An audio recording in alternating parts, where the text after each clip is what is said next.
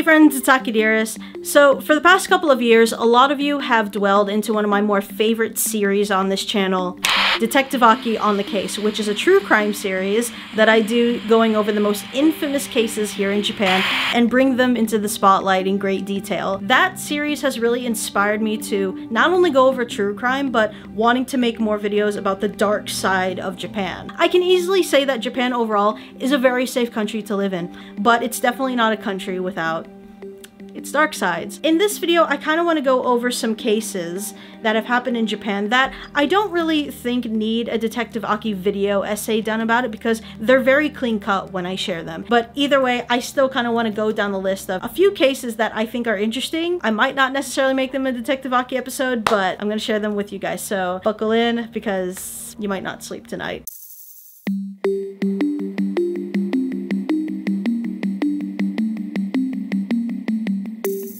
So the first case I'm gonna go over is 𝙤𝙤𝙤𝙤. Now, I think that there are a couple of videos on YouTube talking about this case, but just to give you the short of it, 𝙤𝙤𝙤𝙤 was sold to a geisha house, left to become a prostitute. She retired to work as a waitress in a restaurant, and then became involved with the restaurant owner, Ishida. She grew more fond of him and jealous of his wife. Her thought was that if she couldn't have him, then no one could. So, she began to plan her murder on Ishida.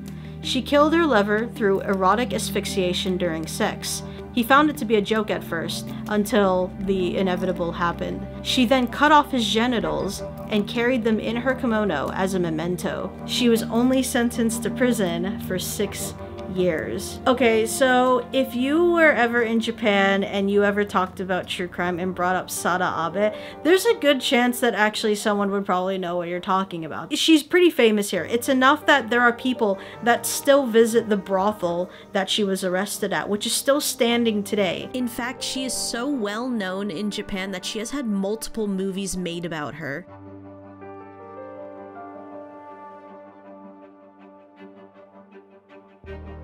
そして今テレビで初めて本人がその事件の真相を語る。殺してくれって何度も私に言ってたんだからね。だからあそこを出る時にね、何かを持ってきたいという気持ちになるのはこれは当たり前なことでしょ。何かその人をね、人間をぶっておくわけにいかないわね。そしたらやっぱり男のそのものを持つしかないわね。ちょっと浮気とか。 ちょっといいなと思うのはあるでしょうね、いっぱいそれは、人間ですからね。けども、真から好きだってのは一人じゃないかしら。ごめんなさい。彼女はこれを最後に、私たちの前から忽然とその姿を消してしまった。 Now, it no longer operates, as you guys can see from the photos and maybe videos. It's pretty run down, but it still stands today, and there's still a lot of people in Japan that go there just to feel the history and like just the crazy psychological madness behind it.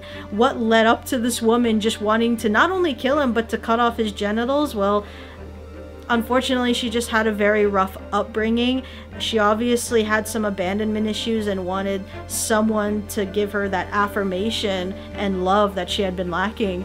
And she was only sentenced to 6 years, which is insane because she admitted there was undeniable proof that she had killed this guy. So I don't know why they only gave her 6 years. Okay, so the second case that I want to show you guys, I'm gonna call this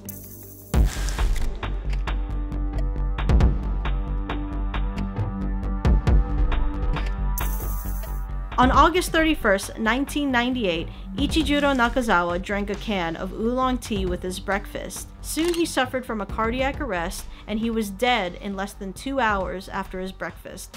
The doctors were baffled how a man in such good health could suddenly have heart failure. As investigations went on, the manager at the grocery store where Nakazawa bought the tea in the first place found that some of the canned teas had actually been tampered with.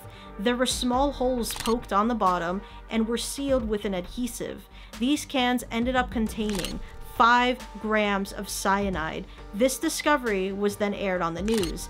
The next day, Nakazawa's wife grew paranoid after seeing the news about the tea. She checked the oolong tea can in question and did in fact find a hole at the bottom, which had been sealed with a transparent material. She then alerted the police. Police confirmed that one of those cans was purchased and consumed by Nakazawa. In fact, he was the only one who actually ever purchased one of those tampered drinks.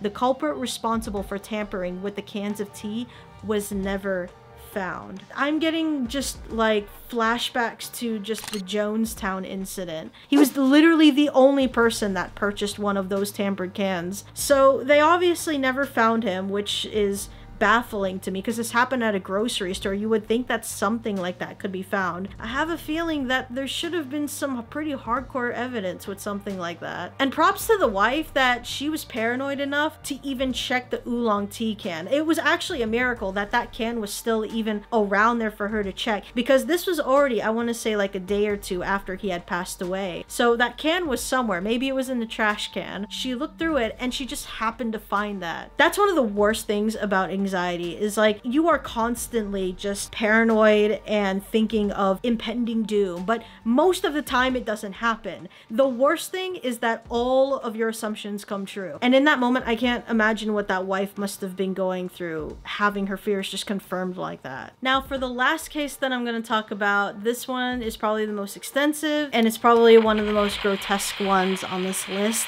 but we're gonna call it the case of the pregnant woman in Nagoya.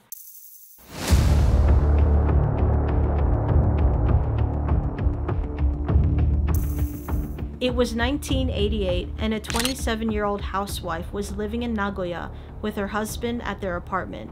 She was in full-term pregnancy and the happy couple were looking forward to the birth of their first child. They were expecting a boy. One morning, the wife sends her husband off to work as usual. As the day goes on, the husband calls his wife at around 12 p.m. to check up on her.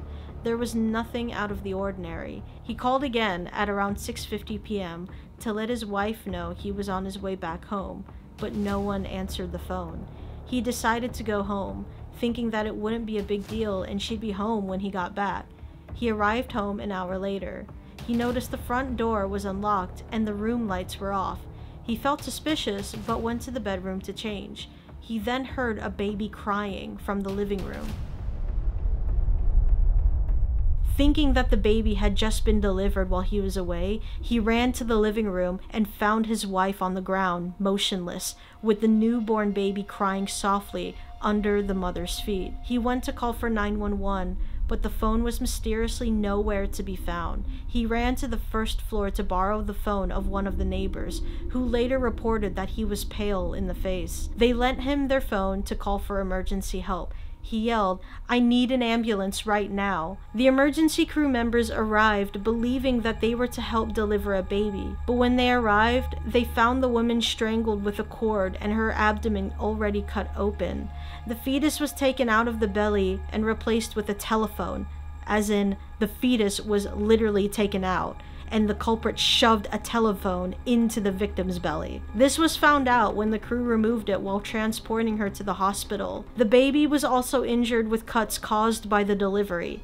After a blood transfusion that was donated by the grandfather and 10 days at the hospital, the baby made a miraculous recovery. An investigation took place, but the culprit was never found.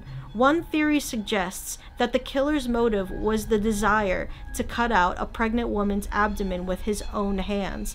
Another theory was that the killer simply wanted to look inside of a pregnant woman's body. The father was luckily proven innocent after extended speculation, and the identity of the family and the baby have remained private ever since. When I was researching that, there was a moment that I couldn't even type up that script because I just kept reading through just thinking, what kind of monster would strangle a pregnant young woman who is in full term? I have heard rumors that this baby still lives not knowing that this case is about them and they don't know exactly what happened during the birth. That's just a rumor. Would you want to tell your kid you have a wife that is expecting to give birth at any moment. When she doesn't answer the phone, of course there's going to be alarms going off in your head. And then you get home and you hear a baby crying, and already the first thought you have is, oh my god, my wife just gave birth. That would already freak me out, right, if I was the husband. But not only that, you walk into the living room and you find your wife just dead on the ground with your newborn child. How do you even process that? What are you supposed to feel in that moment other than just absolute just fear and horror and trauma? The reason I listen and watch true crime is because I'm more fascinated by the psychology of it, because you just don't hear these types of things come out until, unfortunately, the worst has already happened, right? And you just need to know what led up to this point. How could a human being be pushed to those limits, you know? That's why I watch it. But there are some people that watch it to glorify and almost sexualize the serial killer. I've never understood that. I'm more into like the psychology bit of it, and also kind of like the cat and mouse race that comes along with it when there's an investigation going on. I don't like what happened. Of course, I personally wish that these victims didn't go through these terrible things, but the fact that they happen, you can't just help but want to know. That is just humans being curious. So all of these cases that I've shared with you guys, either the culprit was never found or their punishment was just the bare minimum. With that last story, right, that couple is essentially my age. I'm 30, and at that age you're a young couple ready to give life into the world, and it's just taken away from you. And not only that, now you carry on that trauma for the rest of your life. And I really hope to God that that man has found some sort of peace of mind in this world. I truly don't know how you can come back from that. I only talk about true crime, right? And doing the research sometimes does get mentally exhausting because you just need to like step away and touch grass and refresh your mind. I can't imagine what it's like to be an actual detective, an investigator, and seeing the actual scenes in front of you. I don't think that I'm cut out for. That is definitely not for me. I'm just here reporting what has already been reported. So that was 3 of many cases in Japan that I wanted to share with you guys. If you guys appreciated this kind of content, let me know. And if there's any cases that you guys want me to talk about, feel free to comment them down below or shoot me a tweet or on my Instagram or whatever. But I appreciate you guys for watching, and subscribe to my channel for more content, and I will see you guys in the next video. Bye!